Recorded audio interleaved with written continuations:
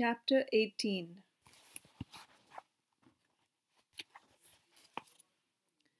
It took me only a minute to realize that something was wrong. This was no joyous homecoming. There was an underlying sense of fear and confusion in the bustle. People stood well clear of a carriage, a three-dome rath with a powerful team of bullocks, hot and exhausted, harnessed to it, and masked men carefully bore a litter from it to the open gates of the Haveli.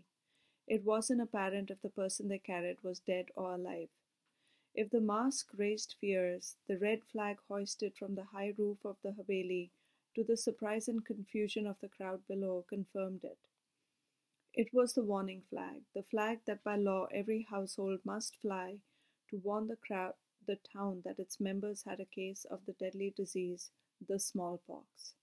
Not Rahul, I prayed, merciful goddess, not Rahul. Who is sick? I asked. Please, can someone tell me who it is? It was no use asking, for the crowd didn't know. They stood grim and silent, watching the spectacle. But the carriage driver jumped off his place behind the tired-looking bullocks and spoke up. It's the mistress. We were 2 days' journey away from Ujjaini when she was taken sick.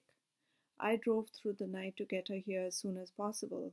My beasts are spent, and I don't know if we reached in time. I laid a hand on the sweaty brow of one of the bullocks.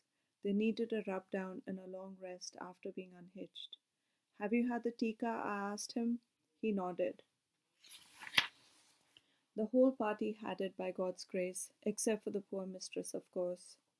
I remembered that she had not approved of the tika the day they had visited us in Baruch. Has a Ved been sent for? I asked. I don't know, he said, leading the tired oxen towards the stables at the back of the Haveli. It is difficult to find anyone who's willing to treat the disease, you know. I did know. Amma was one of the few healers in the city who would treat a person with smallpox. Most people didn't want to be anywhere near it, and who could blame them, with the disease being as contagious as it was? Hoofbeats signaled an incoming horseman riding hard. Could it be Rahul? No. I recognized the grey hair and heavy build as the stallion pulled up. It was the Nagar Seth. He must have been behind the Sethani's party, but he would have made up the distance between them as soon as he got the news about his wife. Where is Padma? He asked the main steward. I realized that Padma was the Sethani's name. I had never heard him speak her name out loud before. Respectable men did not utter their wife's name in public, but this was not the time for social niceties. The crowd was dispersing. Some of the servants, too, were walking away with them. I'd seen it happen before. Servants, even family members, abandoning the deceased, leaving them to die alone. From the side door, I saw a group of women leave. The Nagar Seth saw them too. 10 bags of gold coins for anyone who stays and helps nurse the mistress, he declared in a carrying voice. Most of the women kept walking, but an old maid with pockmarks on her face that indicated she had survived the disease before turned around. His shoulders slumped with relief. Go to your mistress and try and make her comfortable, he ordered. It'll not be easy, master, she said. She's burning up with fever and the rashes are everywhere, the size of lentils. I winced at her description. The Nagar Seth clutched at her arm. Can anything be done? I'm a maid, not a healer, the woman said. I don't know how to treat her. I stepped forward. You must use cold compresses to bring her fever down and give her a tonic of neem oil, I said, unable to stop myself.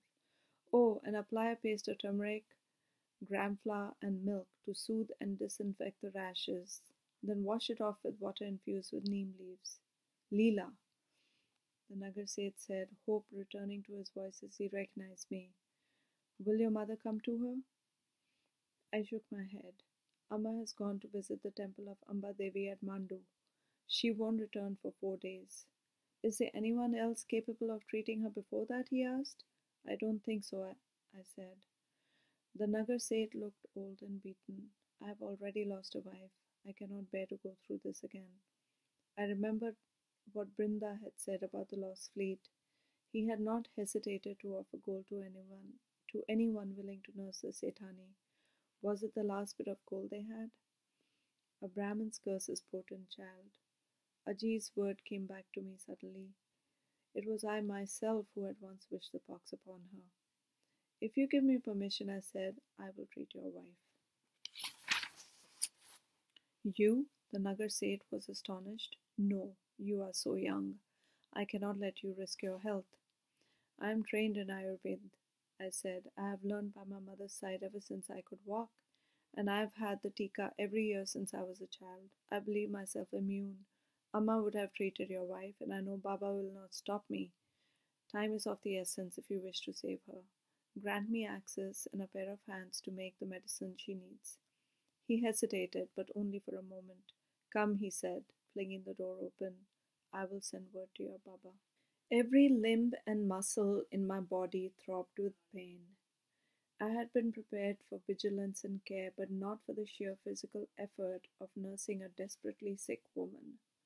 I had only nursed children, like Loki and my younger cousins before, and had no experience nursing a full-grown woman. The house was deserted. No one would help us for fear of the disease, so everything had to be done by the pair of us. The old woman didn't have the strength for many of the tasks we had to perform: drawing water from the well, tending the fire to boil the neem leaf infusion, cooking a simple meal to keep our strength, lifting the fever rack frame of the Sethani so that we could apply the poultice and the cold compresses she needed. It was hard physical labor of the kind I wasn't used to. The bitter smell the bitter smell of neem leaves was everywhere. We burned neem leaves to purify the air and boiled a vat of water with neem leaves to bathe the round pus-filled rashes that had appeared all over the Sethani's body. We had to work constantly to keep her fever down. Cold water from the basement well had to be drawn for the cold compresses for her forehead. I mixed a paste of turmeric, sandalwood, gram flour, and other cooling ingredients to soothe the irritation from her rashes. We applied it carefully on the Sethani and held her hands down to stop her from scratching and infecting the sores. Can you hear me? I asked her gently. You must not scratch the pox or it'll get putrid. She could not speak, but her eyes showed a flash of recognition. She held her hand still. For the first time we felt we had a chance. Our patient could hear us and follow our commands. Worse than the exhaustion was the struggle to keep my wits about me and not lose my good judgment to weariness and worry. It was hard to look on this disease without fear and revulsion. The pustule-filled pox had transformed the Sethani's body into something of a nightmare. But though I did not think at first that I could, somewhere within me I found Amma's clear-eyed focus and resolve. The old maid and I fell into a silent rhythm, taking turns to feed, sponge, and watch over the Sethani in the days and nights that followed. A week later, or less perhaps, I don't know for sure, I woke up to the terrace of the Haveli and looked at the city spread below. What I saw filled me with dread. There were red flags on nearly 24 buildings, 3 in the Brahman Tola, our own neighborhood. The markets were quiet, the town deserted, funeral pyres burnt on the banks of the Shipra. Loki's face flashed before my eyes. No, he would be fine. Amma had made sure he had the tika and she would be home by now. That must be why Baba and Amma had not come for me. The entire city had been infected and they were needed elsewhere. The next day, as I dozed by the Sethani's side, she sat up by herself and opened her eyes and spoke. Leelavati, she said, soft but clear. She knew it was me. I nearly cried when I heard her speak. She had suffered our ministrations without complaint, though she must have been in agony. Amma always said that you could tell much about a person by the way they bear pain and illness. The Sethani had courage and patience and fortitude. How wrong I had been in my shallow dislike of her. This was a turning point. After that, it was a slow but steady recovery, no longer a fight between life and death. And we had another ally by our side, the Sethani herself. The part of the Haveli where her apartment was located had been quarantined off from the rest of the house so the disease would not spread. Slowly, as news of the Sethani's recovery spread, the servants returned and our work became easier. When Amma finally came to see me, she was equal parts furious and proud.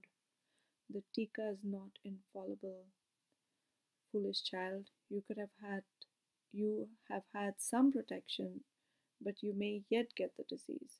Since you've already been exposed to it and the damage is now done, you may as well stay. It is not as if the rest of the city is safe. I learned of the other outbreaks in the city from her. She was much needed there, so she had let me continue to nurse the Setani. But she had found other maids who had survived the disease, so now we had extra hands to help with the actual nursing.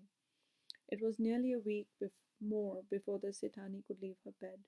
It felt longer because of the help we now had. I did not have much to occupy my time. I missed my usual routine of studying and teaching. Instead, I spent my time practicing my singing, since there was nothing else to do in the apartment, isolated as we were from the rest of the world. I was in the middle of one of the songs Nishikanji had been teaching us when I realized that the Setani was on her feet listening as I sang. I stopped and turned to look at her. Beautiful, she said softly, her voice still weak. You have a singular voice. You look better, I said gently. I was used to her now. The awkwardness between us had long vanished. Thanks to you, she said humbly. You have taken good care of me, Leela. I had done it for Rahul and for the Nagar Seth. You must send for your clothes, she said, and anything else you need. It seems we are to be confined here for some time. The old feeling of inadequacy made me conscious of the tired cotton sari that hung limply around me. I raised my chin. These are my clothes. The Sethani was quiet. I did not say anything about the grant money that the Nagar Seth had been tardy with. I remembered what Brinda had said about the pirates and the lost fleet, but I also remembered the bag of gold that the Nagar Seth had offered the old maid a week ago. How different our circumstances were. Difficult times for us meant there was no sugar to make rice pudding for Loki, or new clothes to replace torn ones for me. Difficult times for them meant they had to choose between giving gold to the temple they were constructing in Ujjaini or giving gold to Baba's observatory. I know the funds we had promised the observatory have not been forthcoming, the Sethani said, as if hearing my thoughts. There had been downturns in our business and liquidity issues which have forced us to hold back our endowment promises. I have always respected the Acharya's dedication to education. Respect wouldn't buy back the jewelry and household items Amma had to sell off to put food on the table. There is no need for explanations, I said, trying hard not to let my indignation on Baba's behalf show in my voice. And was there need to stay and nurse me? She asked. I didn't do it for gain, I said. The more reason for me to be in your debt, she said. Things have been difficult. And they continue to be so, but there are promises made by the Nagar Seth that need honoring. We may not be able to remit the full amount promised immediately, but we can make a start.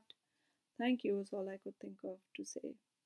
She waved it off. It's nothing but an investment for the future. Half our accountants come from your Baba's school. That much was true.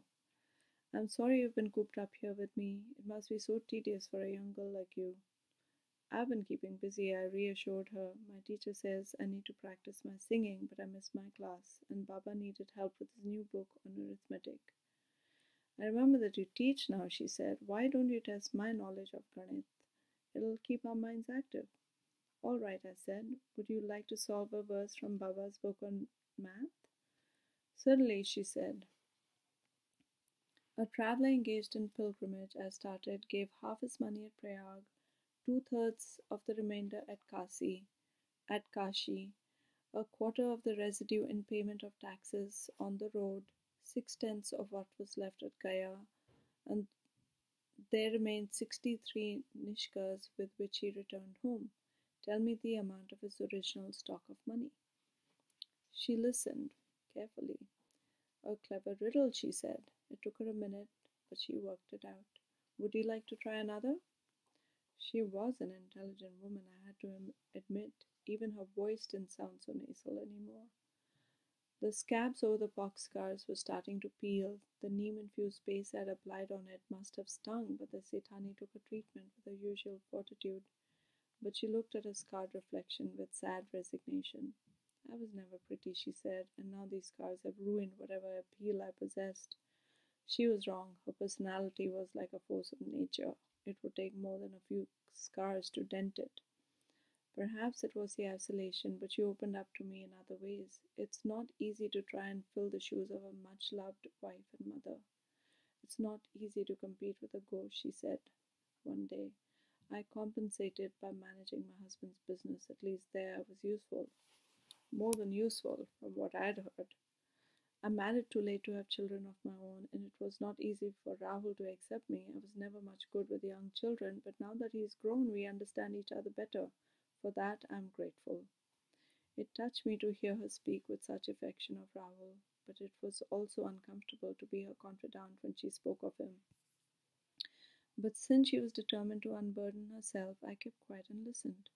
It was a mistake to rush into the betrothal with Rupmati as soon as he returned, she said. It made sense from a business perspective, our family's own complementary interests, and I thought if he married a local girl, it was less likely he would go back to Java.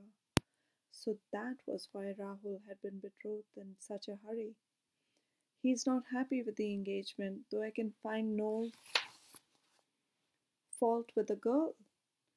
But it's so difficult to retract a promise once given, especially since the Oswalds have been so good to us during our time of need. Rahul then had still not come to terms with his betrothal.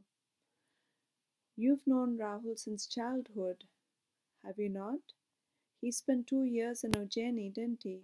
She frowned a little. I really don't understand why he avoids coming here. He avoids coming here. The words hurt physically like a blow to the stomach.